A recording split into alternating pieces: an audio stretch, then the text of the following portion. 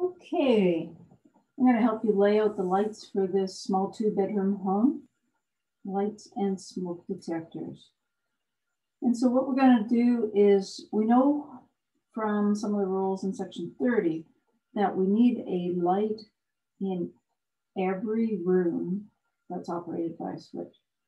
So usually our switches are just inside the door. So if the swing of the door is that way, then we would make sure that we would go just as you come in that door. So we're going to end up with one in the bathroom, one in each bedroom, one for the living room, and one for the kitchen. Now we needed one in the hallway. And so this is a little bit, this hallway has a bit of length to it, especially if you're going to the second bedroom. So I would say that we would put a 3-way switch there so you could turn on the hallway lights as you're coming in. And then if you were going to bedroom 2, you'd want to turn that off. So you put the other 3-way switch there. These little tiny storage closets don't get lights, and often there is a sink light. So I recommend that you put a light over top of the sink, and the switch for that would go just off to the right. And often there's a light right over top of your dining room table, positioned perfectly. And that light switch, you can actually have it just in a easy location so that you can get to it. The other thing that our section 30 talked about is that we want a switch for an outside light at each entrance. And so we need a porch light. Now that could go center of the porch.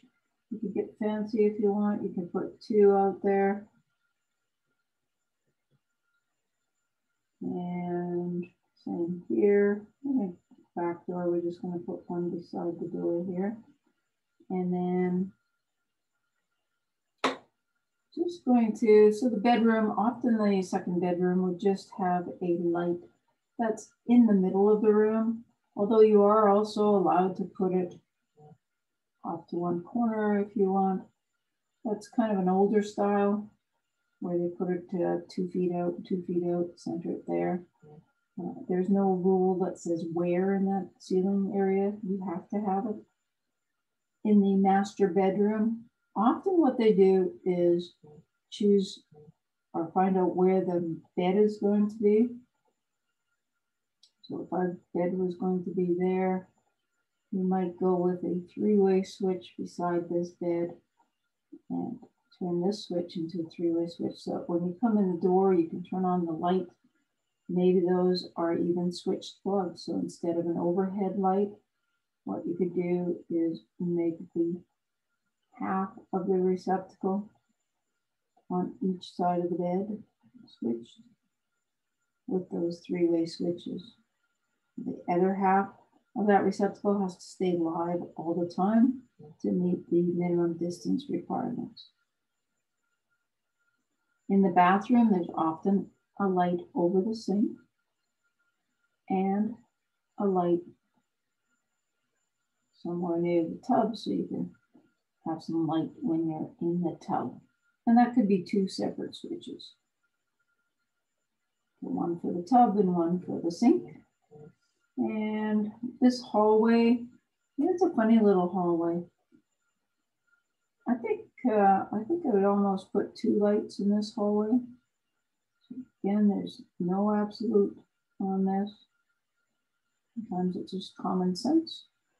And these 3-way switches would turn both of those lights on. It depends on the length of this hallway, whether that one light would light up these areas. But since there's so much going on with closets and the hot water tank and the HVAC, I think I'd put an extra light here, and that way, no matter which closet you were working in, you'd have some light in the hallway. Same thing here at this back door, because your washer and dryer are there and your dining room light's way over here. I think as I came in this door, I would probably put an entrance light there. So right now we have a switch for the outside light And we have a switch here. We could have that for that light. The switch for the dining room lights over here. The switch for the sink light is over there. And I'm thinking that if I was coming in, so often we walk through things as we're laying out. So if I came in the front door with a bag of groceries, right now I don't have a way to get through this space. We know that we needed a switch for the living room. That could be an overhead light. Those are less common to have an overhead light in the living room. And so maybe what you would do is have a plug there. And again, half of it would be switched. So this switch here would be for a switch plug. But that just gets you your living room. Perhaps what you might want to do is add a 3-way switch here, or even a 4-way switch. So then we might go with a switch here with just a 4-way, and then that would tie into the kitchen so that if you're coming through, and I think I probably want it over here, it's a long ways over. I think I put it here. So the other 3-way. So this 3-way, that 4-way, and this 3-way are all for the living room. So it might be good to note that. Whereas this 3-way was for the hall, along with this 3-way. So then at least that gives me a light when I'm coming out of the bedroom or out of the kitchen or into the home. I would have a switch plug that would turn on the lamp there. And the other thing that I'd probably want to do is some general lighting in this kitchen, something besides that entrance light. And I think I would probably, well, it's a bit tricky with the dining room light there, but maybe you could go two or three pot lights. So that might be kind of nice. A pot light and a pot light and a pot light, and then with that one. And those 3 pot lights then would be 3-wayed. That the kitchen, if I was coming into the kitchen, I could turn those 3 pot lights on. And if I came from the back, I could turn on those 3 pot lights. And that would be my switching. So right now I've got lights everywhere. Now I have to wire it out. So this would be how you would lay it out.